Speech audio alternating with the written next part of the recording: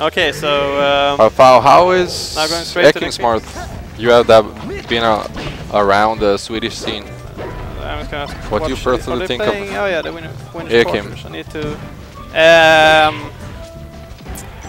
Generally, I think I'm a bad person to ask because it's easy to like determine how good players are depending on how they fare against you. And I don't think Eekim has really gotten the Ice Climber matchup, so right. I think I'm a bad person to ask. Right. Yeah, but it appears that Eekim, got the speed going on. Oh, that was brutal. Unfortunately. Just counting those frames, man. Stealing his frames.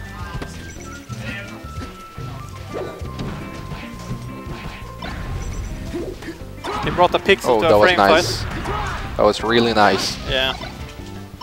All by the book. I like the idea of I like the idea of doing extra inputs, like he did a laser that didn't come out. I just like the idea of just keeping yourself occupied as much as you can. Yeah, exactly. Because then your hands are really warmed up. So that was another fast game by Leffen. Yeah, definitely.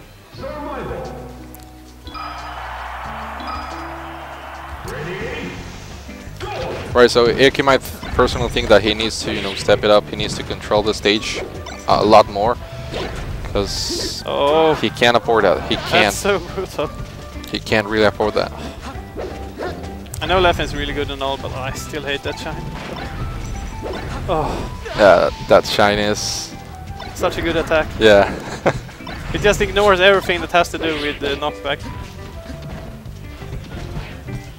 I mean, it's as stupid as if you would just grab someone and they would die. It's about that stupid.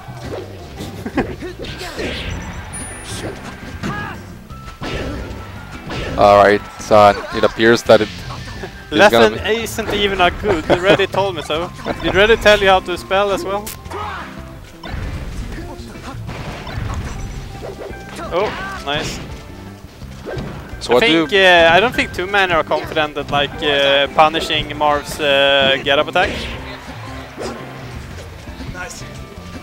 So what do you personally think about what can be done against Leffen now? Looking at his playstyle, looking at what he does. I mean, how can you counter his playstyle? I mean, who? You. Me. Yeah. When it comes to Marth, he's generally has good control overall.